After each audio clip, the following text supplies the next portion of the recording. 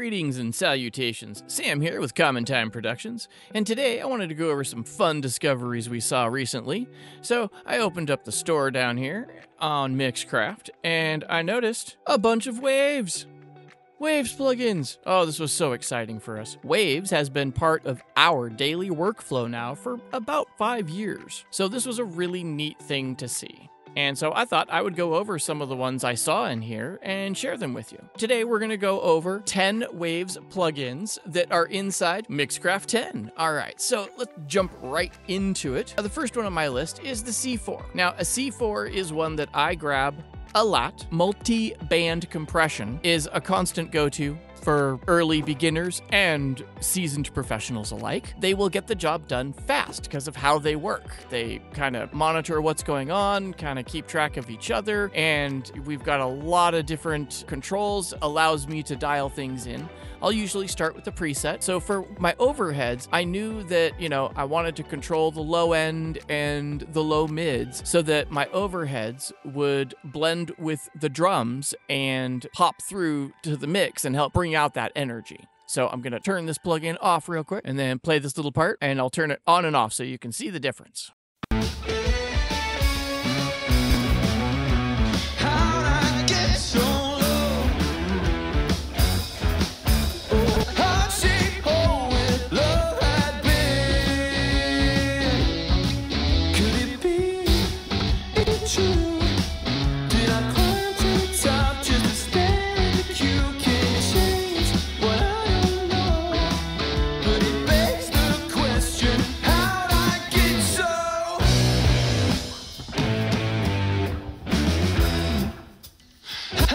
Let me back up again, go through this.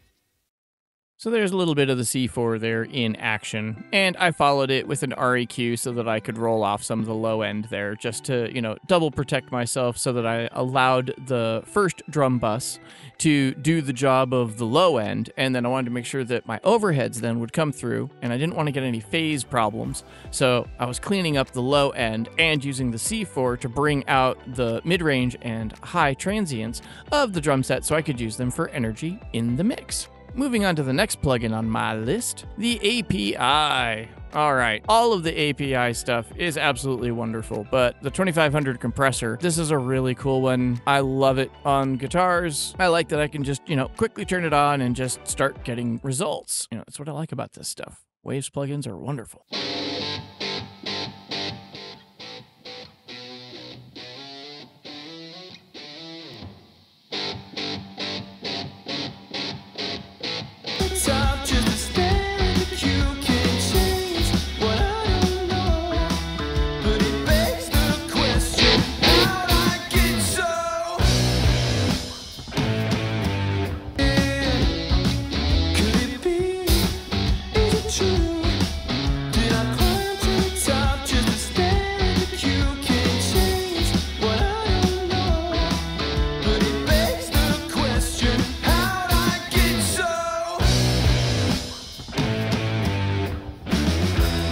So, just a little preview of how nice that compressor works. It's just wonderful. All right, so on my primary drum bus, I gotta bring up one of my favorites. The SSL. Okay, the G channel, the E channel, the EV channel, any of the SSL channel strips, or even the native ones that come with an SSL interface. When I'm using this on my drum bus, primary way that I'm going to use this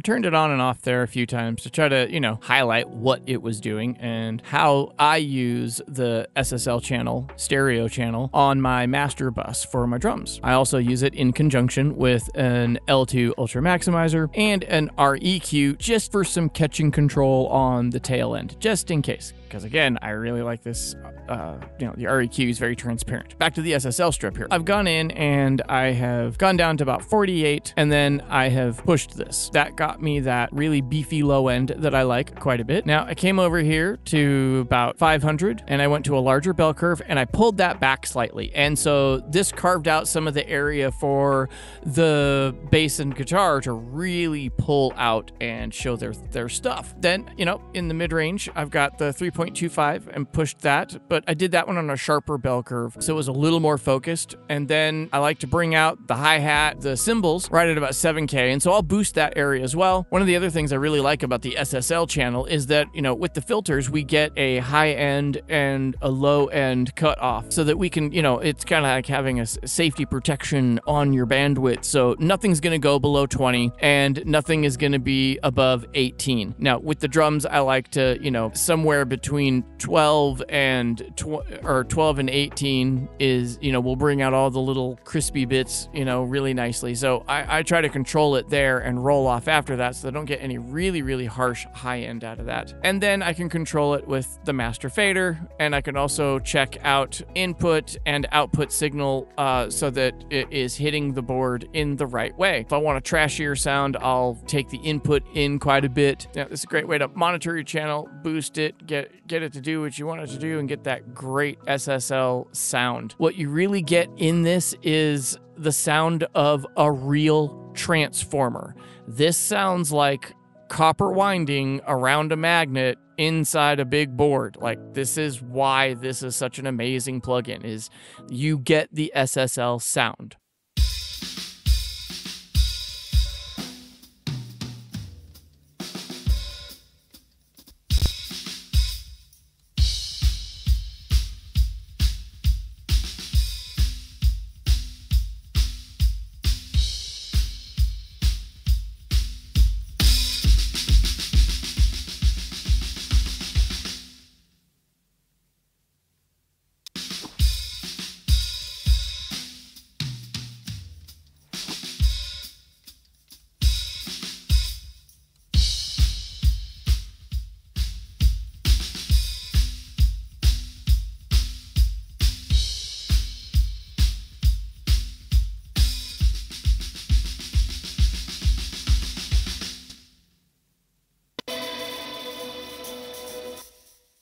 All right, moving down the list here.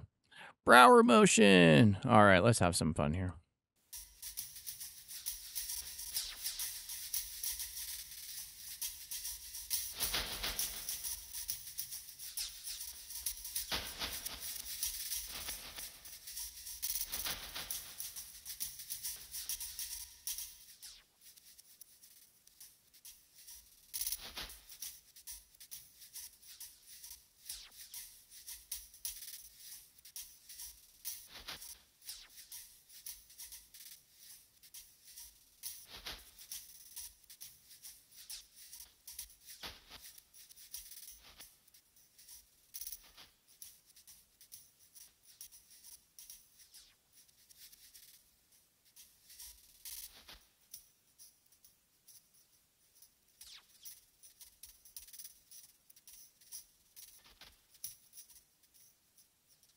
As you can see, Brauer Motion is like a remote-controlled panner with a bunch of crazy controls. This is just so much fun to play with. Either playing with the presets or going in here and just going crazy with the knobs. This is a real fun one to play with. If you really want to, you know, play around with some ear candy, just some, you know, stuff here and there that you want to, you know, be a little more interesting, you know, to bring a little bit more attention to the mix. And so, you know, here it is in full action.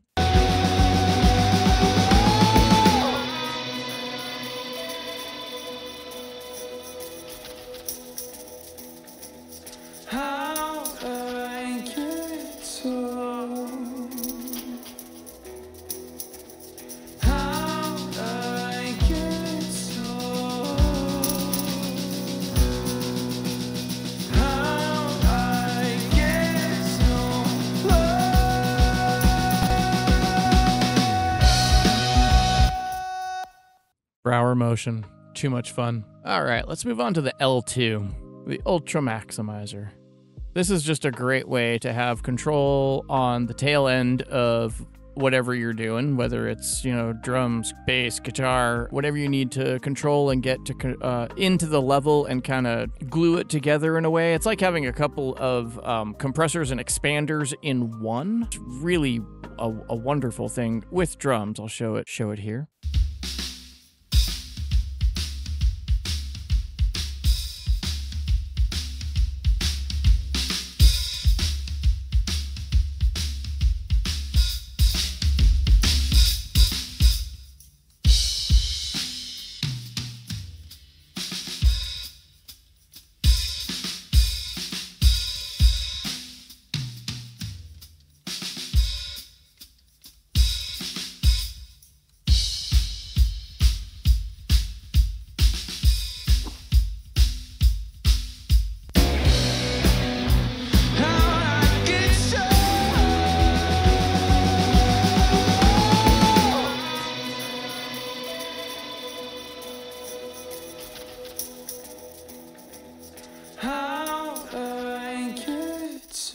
It can give you a lot of power super quick. It's like having a gate and a limiter and a compressor all in one. So, you can bring it up, thrash it a little bit, but that also kind of glues it together. Just use it sparingly. And then the output ceiling here, you can just bring it back so that, you're not slamming in all the way into the red. So, you can bring it back. And so, it's just kind of getting into that 1, that 2 area. Then you're in your dynamic range right where you need to be. Again, wonderful tools to have at your disposal to get you moving quickly. One knob. On my master bus, I usually have a hard time dialing in room sound. For me, one knob is an easy way to kind of give easy reverb. I just wanted to show that one that, this was in here playing the mix.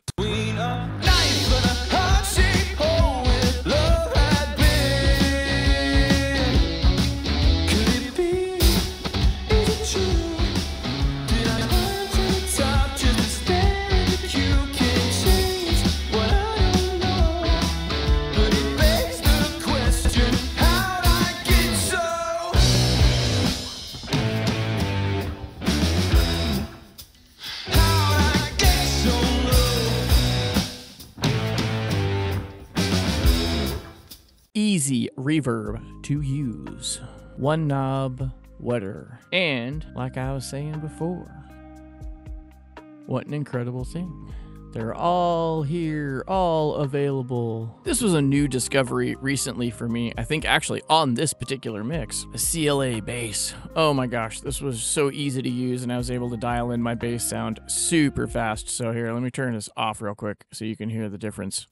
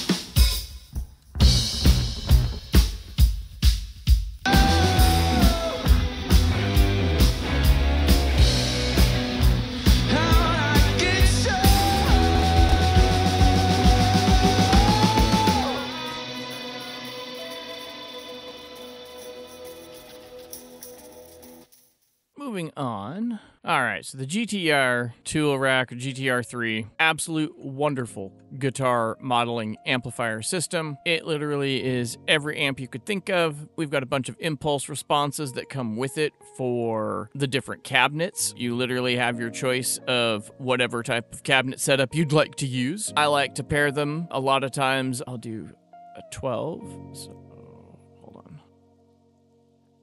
Unlink them real quick because I want to do something different here with these. I have one on axis and then a 57 off axis. This way, my amps are going to have a slight different sound profile now.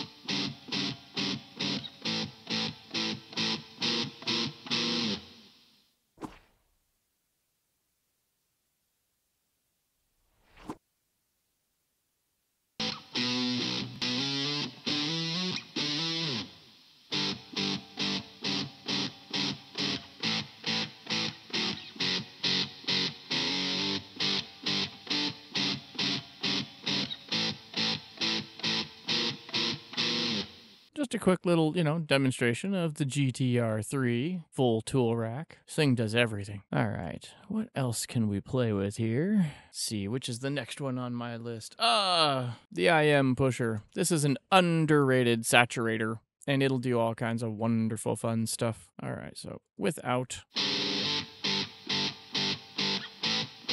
Change what I don't know, but it begs the question. From a heart-shaped hole with love had been. Could it be? Could it be? Is it true? Between a knife and a heart-shaped hole with love had been. Could it be? Is it true? Did I climb to the top just to stare at the cube? Can change what I don't know, but it begs the question, how'd I get so? Knife and a heart-shaped hole with love had been. Could it be? Is it true? Did I climb to the top just to stare at the cube? Can change what I don't know, but it begs the question, how'd I get so?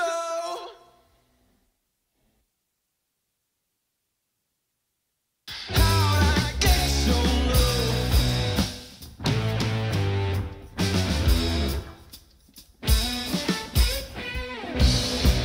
How'd I get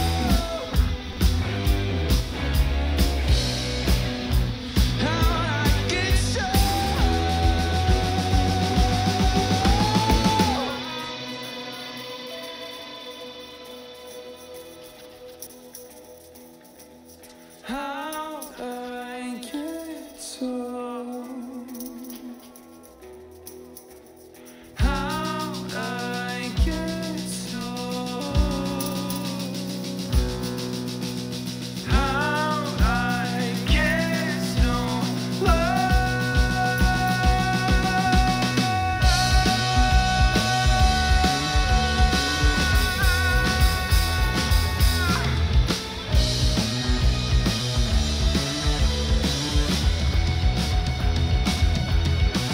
I think that demonstrated it pretty well. It brings in some really great saturation to vocals or anything you want to use it on. And so this brings me to number 10 on the list, Paz Analyzer. All right, this is my favorite and my best friend. So I'm going to clear it real quick and you'll see why. So this allows me to learn and gather a lot of information very fast. Between a knife and a heart-shaped hole with love had been.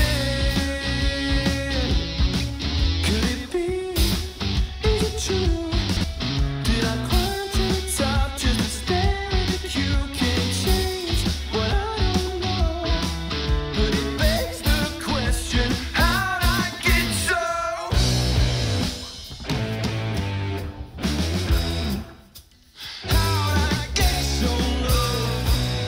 this shows you where we're at. So I saw a couple of times we had a couple of little pokies out in the 4,000 and somewhere between, 150 and 2,000 here.